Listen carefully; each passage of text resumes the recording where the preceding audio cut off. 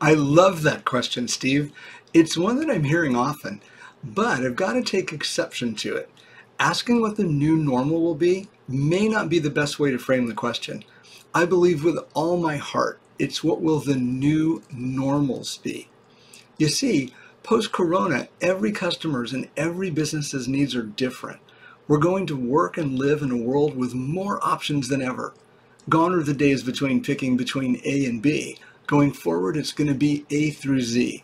There will just be more new normals. There's something brilliant in your question too, Steve.